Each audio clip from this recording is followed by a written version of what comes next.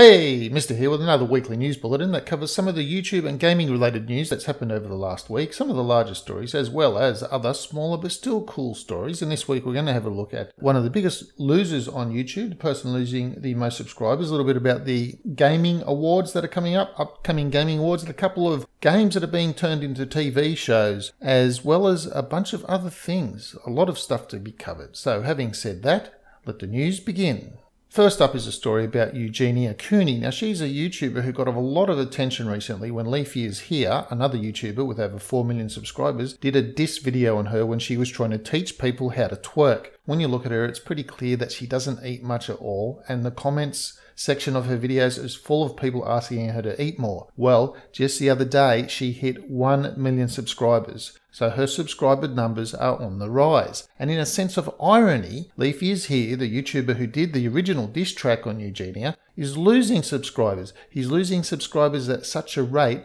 that he is losing more subscribers than anyone else on YouTube. He is currently the #1 unsubscribed YouTuber of all of YouTube. He's losing nearly 20,000 subscribers a day. Of course, he still has over 4 million subscribers, so it doesn't seem to be making much of a dent. But it's just mind-blowing to think that he's lost over 150,000 subscribers in the last 60 days when there are towns, large towns, that don't even have populations that big.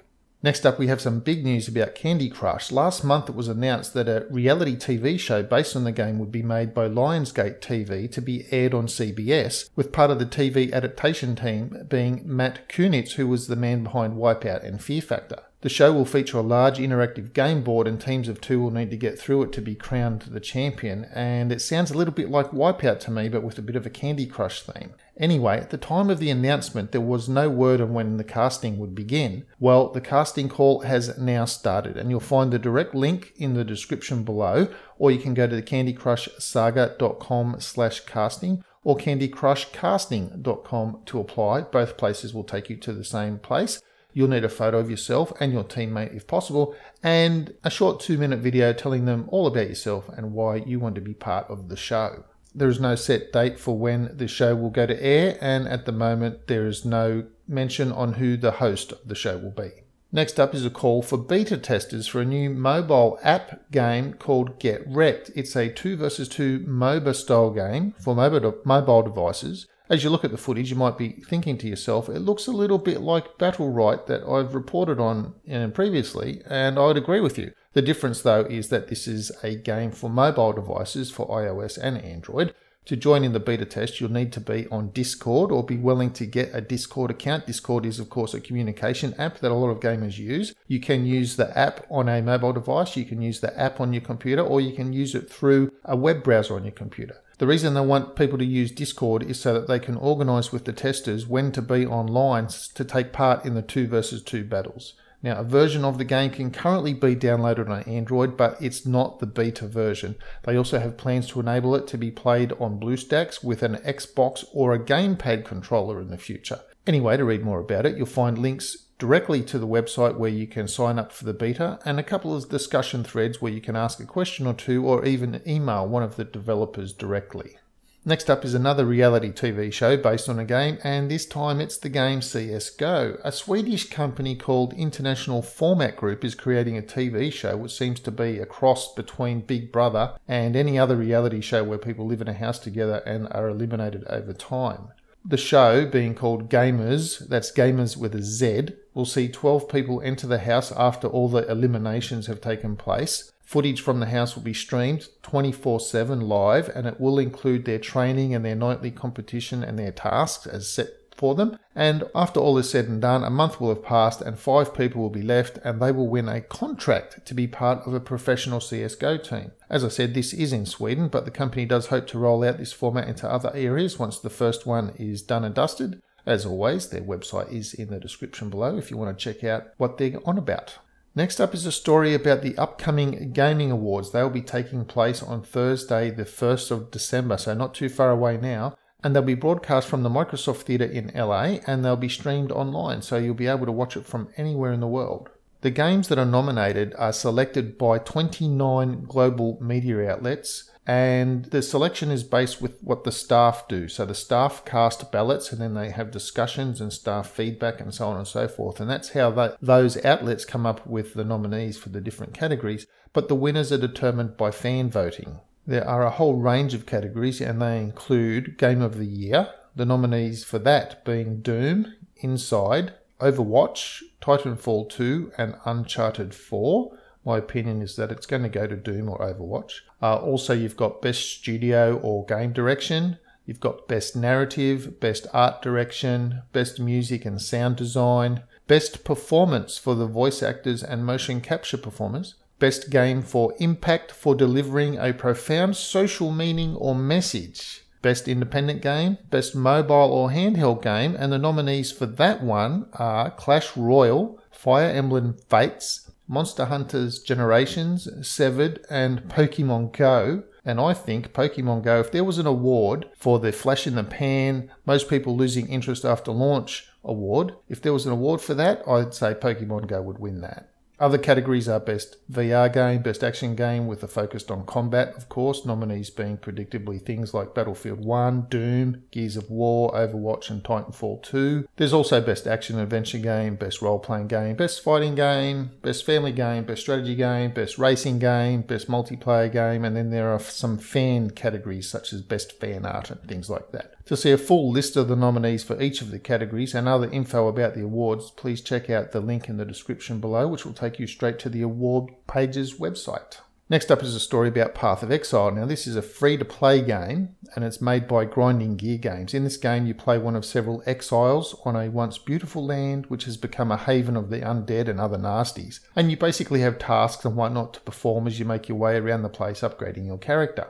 Well, December 2 will see an update patch that introduces an entire new level of gameplay, as the players will be able to breach interdimensional portals and battle the other nasties in other dimensions. And since the game started, since the game's beginning, the monthly averages of players at any one moment in time has ranged from 4,000 at any one moment in time to 37,000 people concurrently playing at the same time. You can always find people streaming it on Twitch, and there seems to be a big following of the more well-known streamers, at least anyway. And this patch, like all the other patches in the game, and its introduction of a new league, because the patch will also introduce a new league, will probably see a spike in players. Anyway, you can find out more about the patch in the description below. Next up is a story about Nintendo. Now, they released a mini console recently, the Nintendo NES Classic. It contained 30 old classic 8-bit games. Now, remember, a lot of computers these days are 64-bit, so we're talking 8-bit games. It's quite ancient. It includes games like Donkey Kong, Pac-Man, Galaga or Galaga, depending on how you like to say it, a whole range of Super Mario games and so on. It was released for $60 in the USA, £50 in the UK, and $100 Australian dollars. And in a surprise, they sold out everywhere. The big gaming chain EB Games in Australia had such a rush for the game, their online ordering system just crashed. Places in the US that sold out asked people to watch their Twitter as they'd announced new stock there when they got it. And when they did, the new stock was sold within minutes. And with none to be had anywhere, people have really started to turn to eBay, and they're willing to pay 3 times the retail price to get their hands on one of these little things. Just about every auction has well over 30 bids, and it sells for a pretty high price. And throughout the entire sellout saga, Nintendo has reportedly said nothing about when the new stock would arrive. And so we can assume that they didn't really expect such a rush on the product, and I'm pretty sure they're lighting fires to try and get more product in the store for the, lighting fires to motivate people to get more product in the store for the Christmas buying season. To me, it looks like retro is back, and I know I'd buy one in the stores if I could, if only it had a slightly longer gamepad control cord, which is only like a little bit over 2 feet, or a longer HDMI cable so you could still connect it to your TV, but be chilling back on the lounge and still playing it. Anyway, for a full list of the included games, see the link below to the official website. Next up is the game Watch Dogs 2. Now, when this was released, it promised a seamless multiplayer feature, and that was if you encountered other players in your solo game, you could seamlessly make it a multiplayer game and play with them and carry on playing. Well, that was not the case, and there was a lot of unhappy people. Well, the good news is finally the problem apparently has been fixed, and it should now work, and an emphasis on the should. So now you can go to complete a mission, arrive at the mission place to go to complete it, change to multiplayer, and wait for other players to arrive to help you complete the mission.